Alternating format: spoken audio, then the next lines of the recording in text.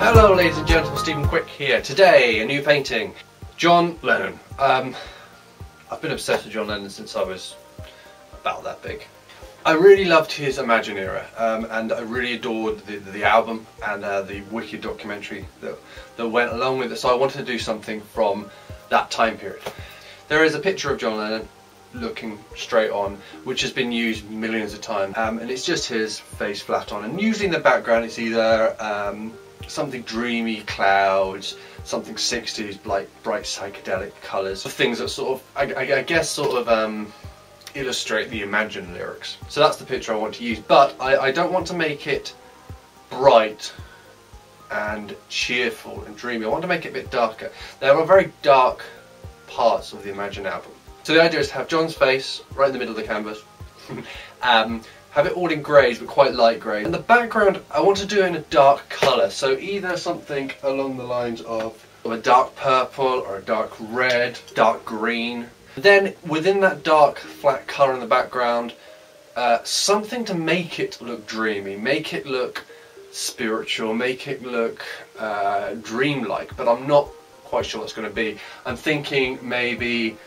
chucks of paint, that might be a bit too abstract. I'm thinking maybe sprays, like sort of around it to give that sort of misty effect, or maybe some type of paint pens to give it like jaggedy edges. I haven't really decided, so that'll be figured out as I go along. So this is John Lennon in acrylic, pen, spray paint on canvas. Here we go. Hope you enjoy.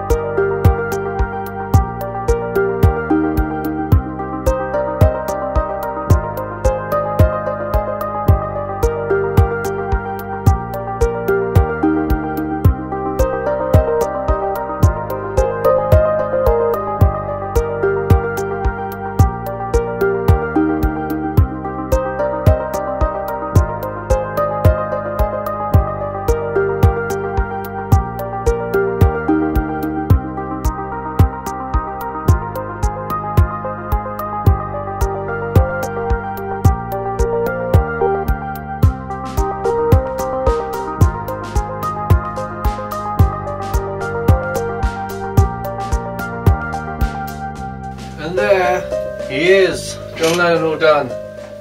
Very, very happy with him, and I think the idea in the background, this dark colour, worked really well. The red was lovely. It was actually, in the end, this red I picked that I showed you, which is just an emulsion, an indoor emulsion, so it gives it a really nice matte finish, a really nice dark matte finish, opposed to acrylic, which gives more of a glossy finish.